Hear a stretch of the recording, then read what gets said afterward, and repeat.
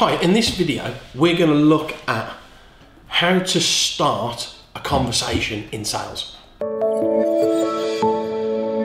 Hi, I'm Matthew Elwell of the Elite Closing Academy, and today I'm going to share with you a beautiful little two-letter word that, when implemented into your questions, starts sales conversations like never before. Today we're going to look at a beautiful little word, it's only two letters, that when utilised starts amazing sales conversations. So the little word, get your pen and paper out, is the little word called if. And what is amazing about if is that it's pretend.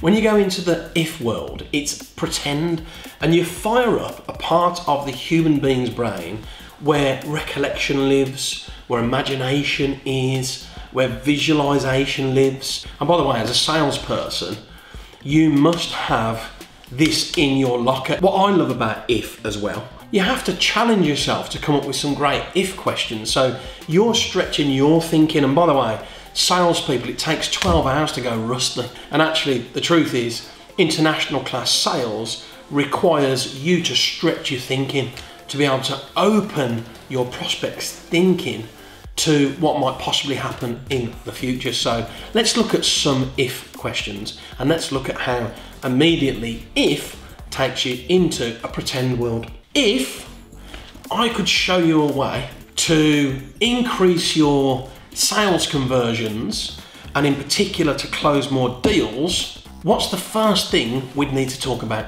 That is an example of how if can open your prospects' thinking to a point where when they answer the question, they will hit on their problem, their challenge that's linked to what you do.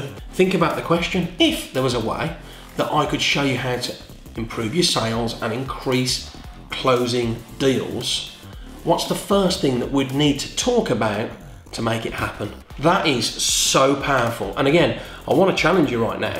If you've got a team, or if you're a salesperson on your own, how often do you ask a question that fires up imagination that, when answered, links you to being a possible solution to a problem that they may or may not have in a pretend world where if lives? If is really powerful place to be. If we could involve the world's greatest XYZ, who would we need to involve to solve a problem for you or to get an even better result with your XYZ? Again, all the time you're looking to ask questions that open up the imagination of your prospect and allow them to really challenge internally what they think they actually need to solve the problem that they've got. There's a very, very, very, very powerful aspect to prospecting, to having closing questions, to your sales process. If is a part of the brain where the future actually doesn't exist, and it opens up imagination. So I'm going to challenge you right now. How many if questions can you and your team ask right now? And look, a great way to do this is to role play. Like I've just done with you, I've just given you two if questions. If there was one thing right now that me and you needed to talk about in your sales process, that when answered got you an even better result and increased conversions, what would it be? You see how that question is totally and utterly how you should sell. When you're asking really powerful questions and your prospect is in choice, so they have to choose how they answer it, that's when you're controlling the sale. And that's why this particular video, when mastered in your sales team, will create so many opportunities, will create so much information that's helpful to you in your sales process. It's actually unbelievable. If is the key question.